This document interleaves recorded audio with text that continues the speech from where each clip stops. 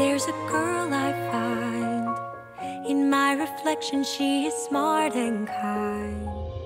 Starting now! Disney Princess the Concert is truly a collection of some of the greatest songs ever written for Disney films, sung and presented by some of the most creative and talented singers that have ever presented the Disney Princess work.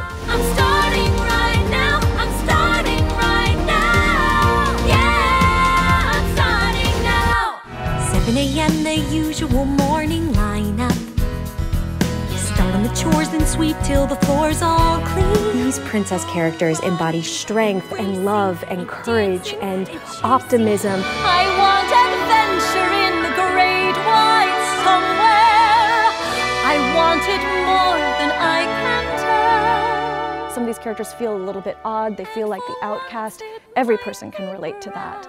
And it humanizes them, and yet they triumph, and they create their own destinies, and it inspires, I think, audiences, and the performers too, that that's also possible for us. A whole new world, a dazzling place I never knew. Princess Jasmine inspired me the most as a kid, because she was the first princess that I felt looked like me. Representation really matters at that age, and that hits home to me more as an adult now than ever.